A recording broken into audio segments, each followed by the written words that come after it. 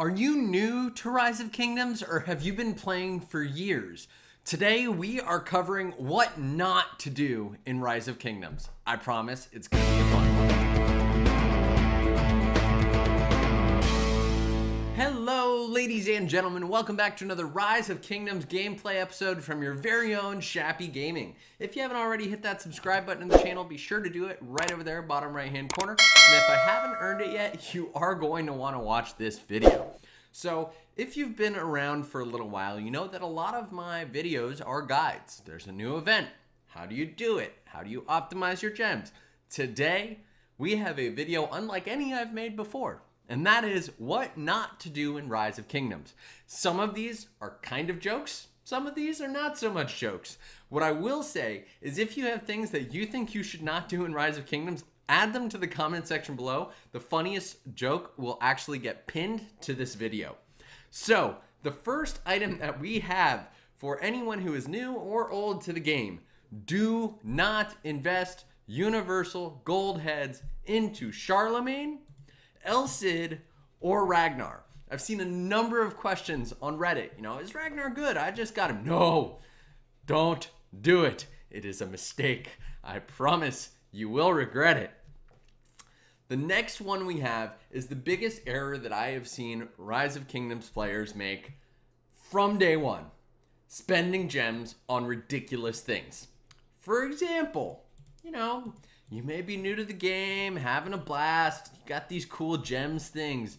You know, I think that I might want to buy some resources from the shop, not the VIP shop, the shop. Don't do it. It is a mistake. You can create a farm and you don't need to spend gems on that.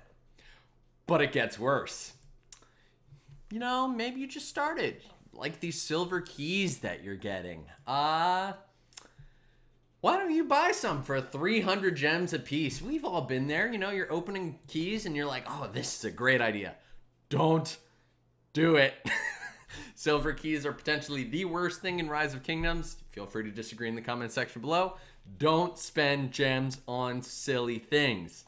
That includes silver keys. That includes res a lot of the time. That also includes things in the courier station that you probably don't need to spend gems on. Like, oh, I don't know, the 24-hour gathering boost. Don't do it, Chappy Squad. Don't do it.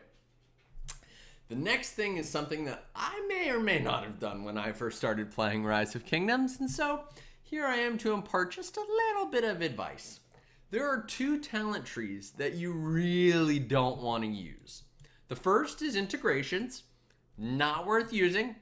Don't put talent points into it. The second is even worse, and that is versatility, which you definitely do not want to be putting talent points into. Let me see. Who even has versatility these days? I'm sure Dragonlancer, I think, does. There we go. Oh, yeah. Don't invest in versatility. Just don't do it. Just not worth it. Next one. So this is something that I've actually seen a lot of people ask about. And it is bringing secondary commanders to level 60. Just don't. There's no need to bring secondary commanders to level 60 ever. When you're setting up a march, the only commander that matters is your primary commander. So if I was to send out a march right now, here, let me grab someone. We'll do Attila Takeda or Attila Nevsky. My Nevsky does not need to be level 60. Don't waste your XP on getting a secondary commander to level 60. Especially not someone who is specifically built for being a primary. So please don't. The next one is making equipment for those secondary commanders. The talents and the equipment and the level of your secondary commanders do not matter. Takeda is the secondary for Attila a lot of the time. You'll see he's not level 60. He's chilling at level 40 and he has no equipment. You only need to put equipment on your primary commanders and you don't need to have any good talents on your secondary commanders. Doesn't matter. Don't waste your XP. Don't waste your materials. I got you. Just don't do it. It'll help you in the end. And some of these things you really can't go back on once you've done it. So the next one is one of my favorites. And for some of you, this may be a joke. For others, not so much. Our dear Lohar. We all love Lohar. You got Lohar early in the game. He's one of your favorites, right? Please don't fight in the field with Lohar. It's just not worth it. He is not built for field fighting. Don't put him in the field. Don't gather resources with him. You use Lohar for barbs. In fact, don't put any of the green commanders in the field. Just don't. Advanced commanders shouldn't go in the field, and neither should Lohar. Hopefully that helps some of you, especially if you're early days. Just don't do it. The next one we're talking about is attacking cities with Lohar. If you're launching a rally, probably not worth putting Lohar in there. Just a suggestion. You guys do you, you know. The next one I have gotten a lot of heat for, and it is twofold. Rallies. Everyone can join rallies. We love joining rallies. But you shouldn't join rallies when you're 20 minutes away. And there's this neat little thing here that says march time. So if you see that you are half an hour away from a rally, don't join it. No. What? Yeah, you guys heard me. Don't join rallies from 20 minutes away. Don't join them from 10 minutes away unless it's a 10-minute rally. Just pro tip. And another one to the same effect. They added recently this new thing where you could see what troop type is being requested. As you can see, we've got infantry, cavalry, archers, siege. You can even tap on this and it'll tell you what kind of troop it wants. A lot of the time, people not only join from 15, 20 minutes away, but they'll also send the wrong troop type. And so it's actually really nice these days. If they've requested a troop type, you will default to the troop type they've requested. And if you send the wrong one, you won't have a thumbs up on it. So just don't.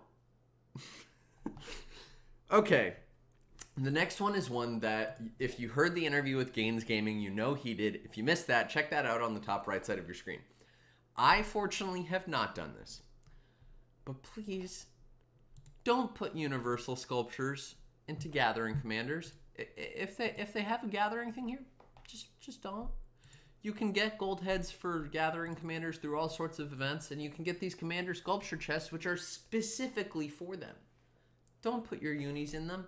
Use them for fighting commanders like, I don't know, Richard, Alex, YSG, any that may be useful long term.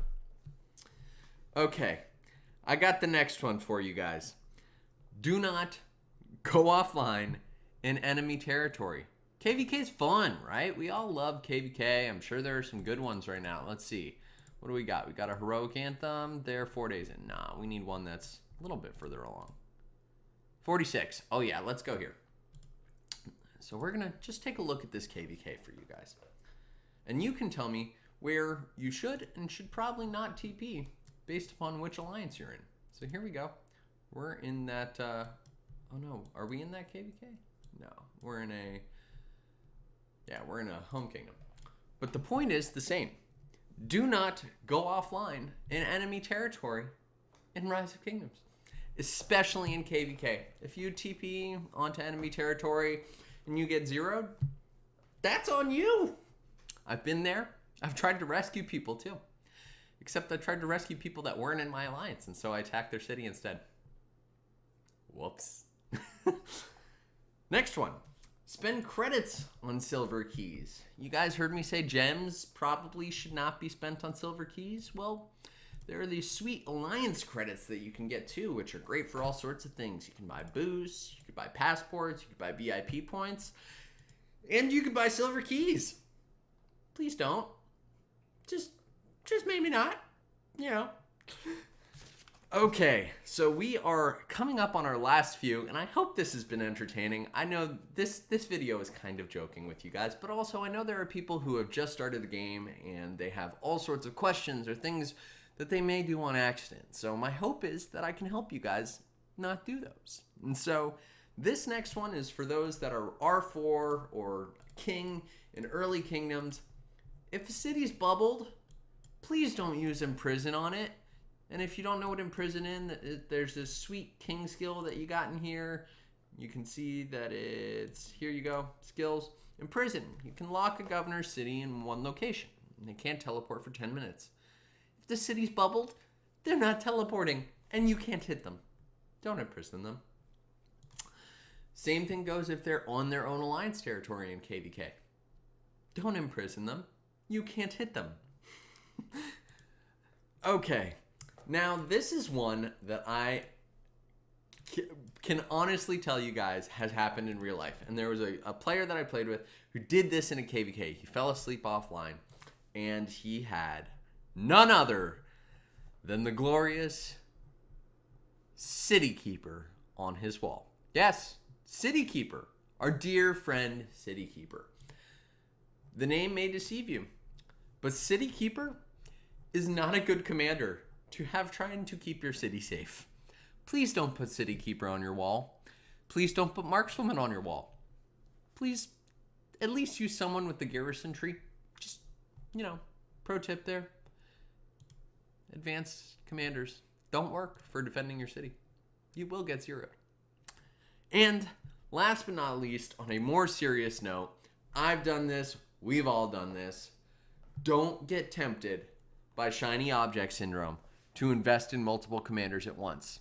What this ends up doing is you end up having a lot of commanders that are never going to be finished that are only kind of useful. I did this with Genghis Khan. He's 5-5-1-1 and totally useless in the field. I did this with Richard, who is 4-2-5-5. Yes, I changed his skills for bastions. The point's the same. Pick a commander and max them if you want to max them. I hope that you guys have enjoyed. As I said, you may have different ideas of things that you think should not be done in Rise of Kingdoms. Please leave them in the comment section below. The best one will get pinned.